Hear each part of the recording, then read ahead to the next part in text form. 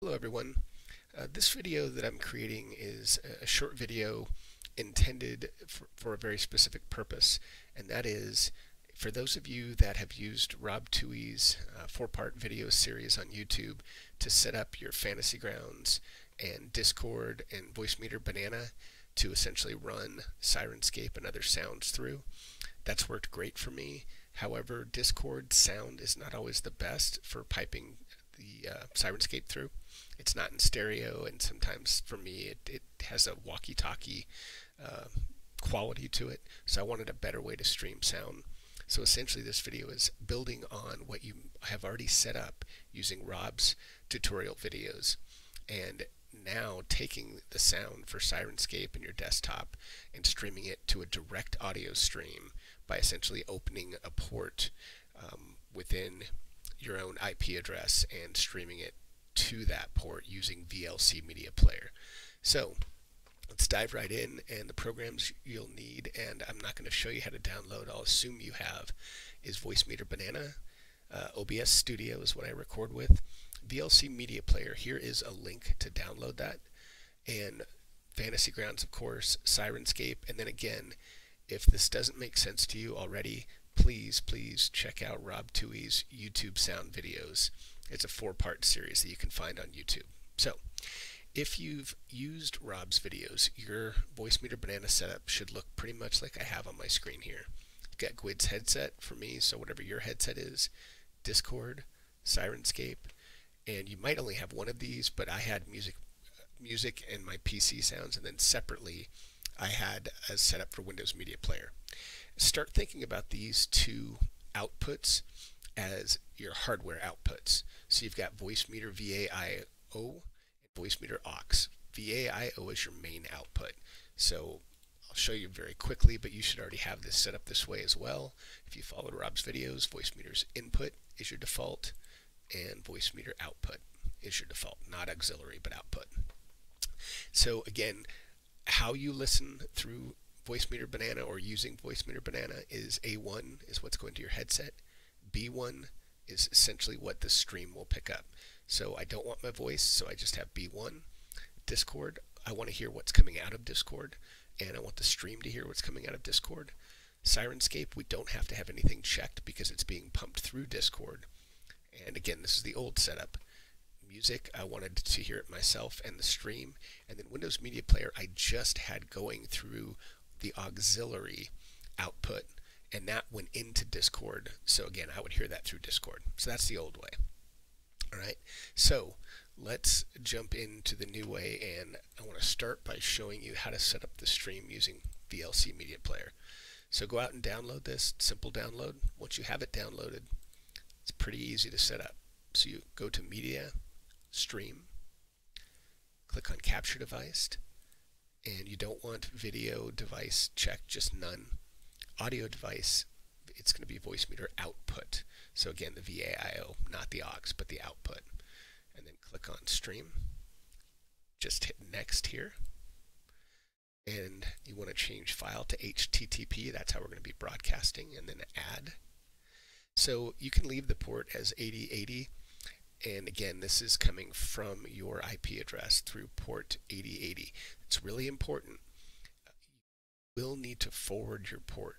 So if you have a modem and a wireless router, as an example, which is my setup, I have to forward port 8080 from my modem to my wireless router, and from my wireless router to my computer. So you need to go out and check out Fantasy Grounds and the House of Healing if you're not sure how to port forward, and there's a lot of detail behind it. But again, this won't work until you make sure this port is open and you forwarded it.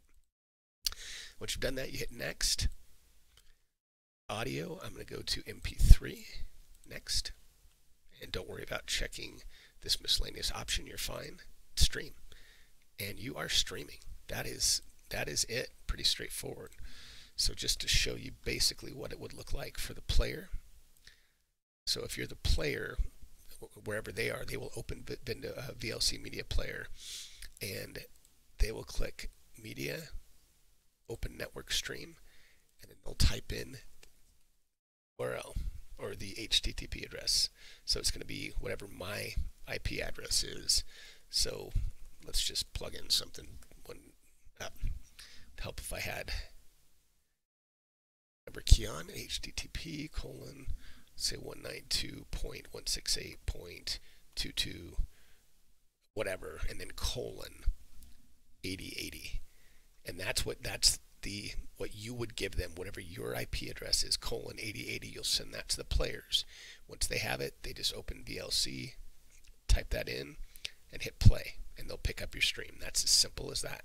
Then they can change the sound quality. So if they want to do different presets, full bass and treble, full bass only, they can control all that, and the volume down here. And that's it. They just leave this open during the game. And so if this was a real game, I would just minimize this. But for now, that's all I want to show you for VLC. Nothing else to show. But again, in the game, you wouldn't close it. But I'm going to close it now. Okay, so you've got VLC set up. Now, what do you need to change in Voicemeeter Banana? So I'm going to load the new settings for my VLC settings. So you still see most of this appears the same. Music PC, I don't have anything in aux, and that's because I really want everything coming out of my music and PC. I'm not worried about a separate output for Windows Media Player anymore. So you'll see here a couple of different things. You'll see B2 clicked and B1. So again, as we said before, B1 is the main output.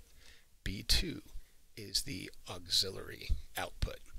And the importance behind that is I want the players to hear Syrinscape and the music playing from my PC or any audio device I've downloaded. So if I play something through VLC, like I've downloaded tabletop audio sounds, I want them to hear that, but I do not want them to hear my voice through the audio stream. So my audio output, my direct output that they're going to pick up, is going out to B1, and again, that's the main output. Okay, so they're going to hear Syrinscape through that stream. They're going to hear anything coming out of my PC. B2 is the auxiliary output. So the reason I have this set up is so you as the stream hear me now, but they're not going to hear anything going to B2. So you can see how I'll have one of these checked for each output, but not both. And the reason before that we had Syrinscape was all blank because it was pumping through Discord under the old setup. But now I need to put it to the audio output. So how did I get OBS to pick up both of these when normally OBS will pick up your main output? So again, you remember our main output is the Voicemeeter output. So let me show you what I did in OBS. So I'm not going to pull it over because it would look all funky, but I'm going to pull over the settings screen. So I just opened up on the bottom right of OBS when you open the main screen, the settings. Click on audio. I'm not going to go over really these top three. What I really want to cover is the mic and auxiliary audio devices. So you see you can have three different audio mics going into OBS. Default is, again, Voicemeeter output as I've set it up.